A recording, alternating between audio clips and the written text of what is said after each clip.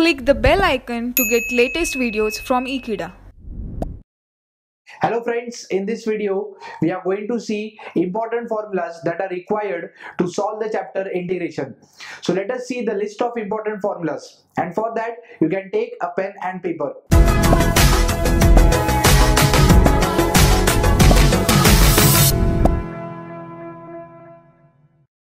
So in general, we have total 33 different types of formulas that are seen during solving this chapter. So let us see one by one. Integration of dx, that will give you x plus c. The second formula is integral of k dx, that we have already seen in the rules of integration. If a constant is multiplied, just take it outside.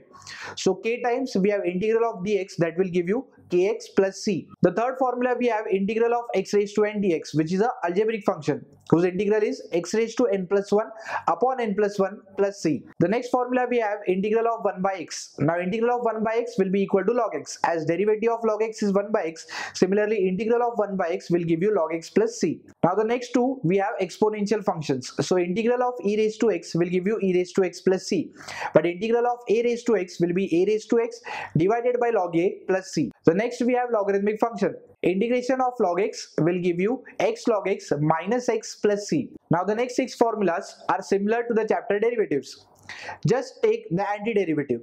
So integration of cos x will give you sin x plus c, but integration of sin x will give you minus cos x plus c. If you find integral of sec square x, that will give you tan x plus c, but integration of cosec square x will give you minus cot x plus c. As you can see, on the right hand side the functions we have will be the derivative on the left hand side. So the reverse of it will be integration, followed by integration of sec x into tan x will be sec x plus c, while integration of cosec x into cot x will be minus cosec x plus c. Now further we have integration of tan x, that is equal to log of sec x, while integration of cot x will give you log of sin x plus c. The last two formulas we have is integration of sec x, that is log of sec x plus tan x plus c, while the alternate formula is log of tan pi by 4 plus x by 2 plus c. Similarly, integration of cosec x will give you log of cosec x minus cot x plus c, while its alternate formula is also log of tan x by 2 plus c. Now let us see the antiderivative for the inverse function. We have seen derivatives of inverse function like sin inverse x, cos inverse x, tan inverse x. So their integrals will again give you the inverse trigonometric function.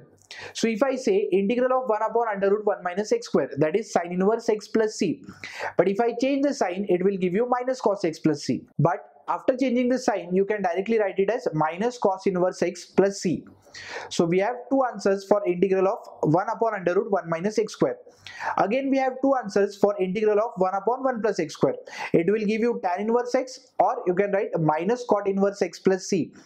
While the remaining two, that is integral of 1 upon x under root x square minus 1, will give you sec inverse x plus c or minus cosec inverse x plus c.